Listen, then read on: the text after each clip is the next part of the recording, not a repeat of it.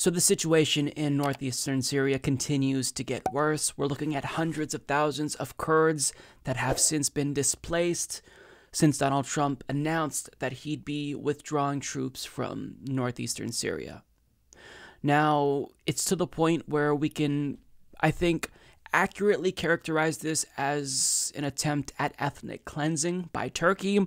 This could potentially devolve into full-out genocide. It's just a really sad situation.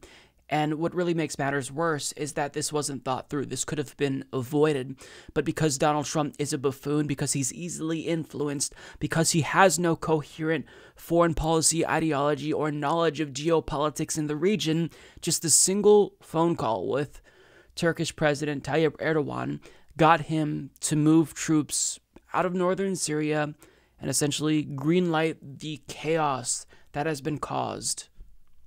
So let's be clear though, of course we shouldn't stay in Syria forever, and withdrawing should still be a priority, but you don't just leave and allow the Kurds who helped us defeat ISIS to remain vulnerable to Turkish aggression.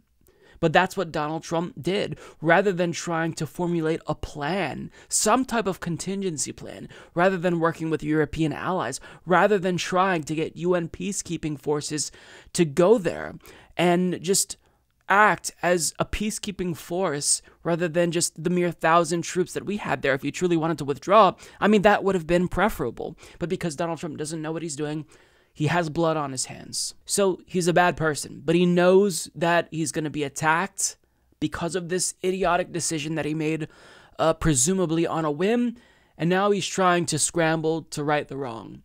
And what we have is a leaked letter to Turkish President Tayyip Erdogan, and he penned this on October 9th.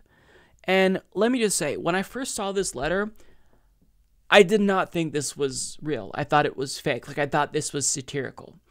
This is literally a letter that Donald Trump wrote to the Turkish president to solve the crisis that he caused, right? Because, of course, Turkey is at fault for choosing to invade and displace the Kurds and do this ethnic cleansing, but Donald Trump is complicit. He greenlit this whole debacle. So he's trying to right that wrong, but this letter gives us a little bit of a snapshot of how he chooses to conduct diplomacy. And I think, honestly, and I truly mean this earnestly, a 10-year-old would do a better job, would probably construct a more coherent and mature response.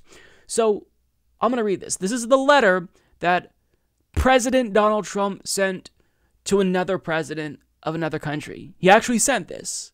"Dear Mr. President, let's work out a good deal! Exclamation.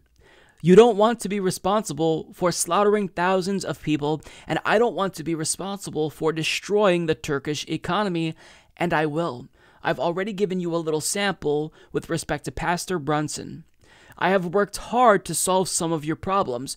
Don't let the world down. You can make a great deal.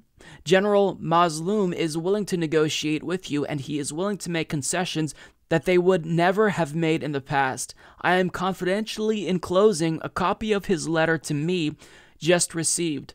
History will look upon you favorably if you get this done the right and humane way. It will look upon you forever as the devil if good things don't happen. Don't be a tough guy. Don't be a fool. I will call you later." Ladies and gentlemen, President of the United States. He literally sent that letter to another president. This is how he conducts diplomacy.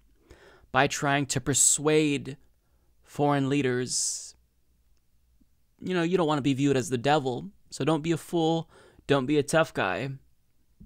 Let's work out a good deal.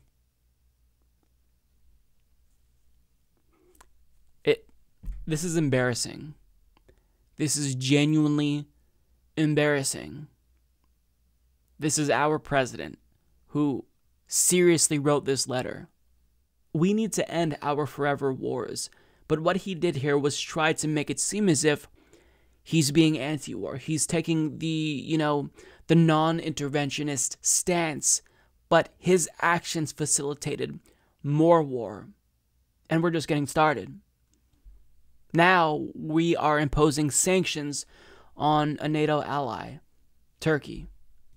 This was all started because of Donald Trump, because he couldn't come up with some type of plan to withdraw the troops in a responsible way. Rather than trying to get UN peacekeeping forces there, we're just gonna leave them, even though we know the consequences of this.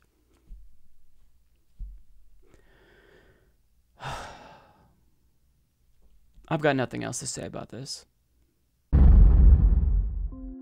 You could support the Humanist Report at patreon.com/Humanist Report.